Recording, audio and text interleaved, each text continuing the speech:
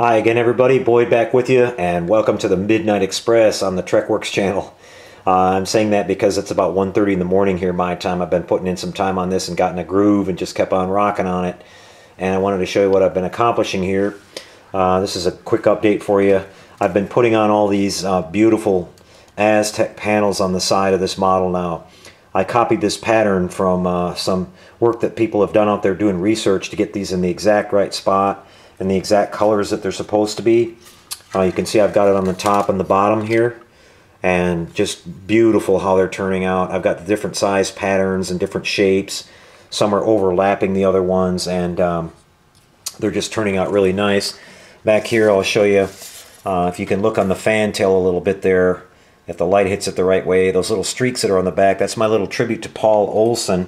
Paul Olson is the gentleman who originally painted the model for Star Trek the Motion Picture, and he added those hand-painted stripes there on the fantail.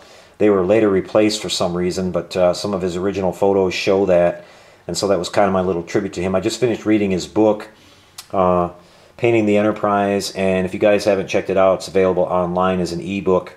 It's a fascinating read about him and his career and how he wound up painting the Enterprise, and his beautiful artwork that he did on the original Robin Trower album covers. If you're into old classic rock and roll, you remember those great psychedelic, beautiful album covers they used to put out, and that's the work that he did back in the day, and lots and lots of other work as well. Over here on the other side, you can see we've got the panels done as well, and just really happy with how that came out. And so that's working really good. I'll show you that in more detail. We're still touching this thing up here and there. There's still a few imperfections. I've got to fix a minor seam here on a couple of the edges of the dorsal and the little spot there on the top, and just cleaning it up here and there, but I'll get it worked out really smooth and slick, and then we're going to clear coat it all.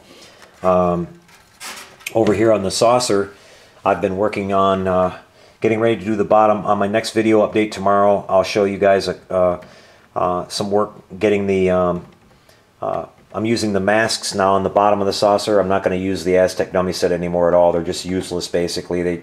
They stick so hard on there, even with the method with the water, that I can only do a small section at a time before I got to worry about them ripping my paint off. So I'll be using that other set from now on. I've tried a little bit of testing with it and they work phenomenal, just the way they should have been made in the first place. Here I'll show you the bridge.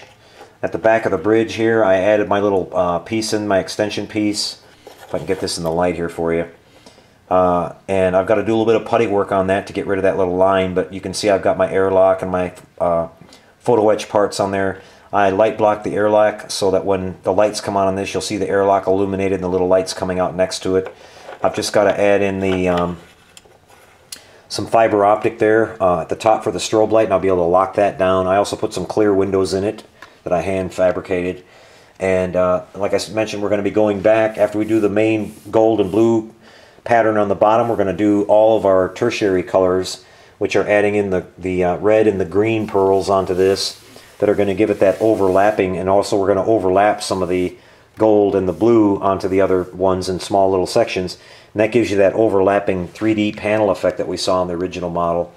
And the Aztecs are just looking really beautiful on this. Then we've got to go up and do the pylons, the thunderbolts on those, and the detailing on the neck and everything. I'll be using the masks for all that.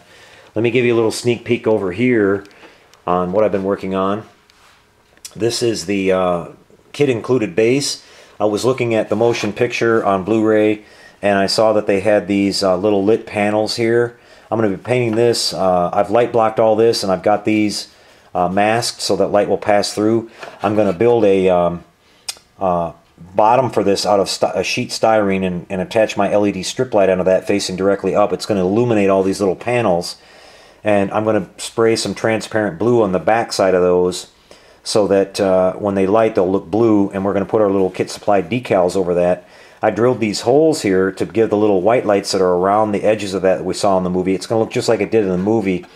And when it puts out light, it's going to actually reflect on the bottom, or like the belly side, so you'll be able to see all the pearlescent Aztec of the model as it curves under where it's kind of hard to see. Let me turn this little overhead light on here, and you'll get a little bit of an idea of how that's going to light up. So there's a little bit more light blocking to do on it. I'll probably mask off the inside and paint it from the inside too, and just mask those windows. There's a lot of curves here on the top that's hard to get painted, and all the little cracks and stuff, but on the back side it's nice and smooth.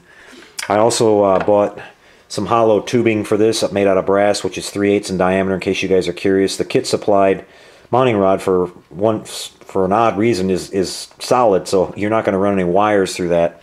But if you want to replace it and you're curious about what size that is, it's 3/8 in diameter, outside diameter.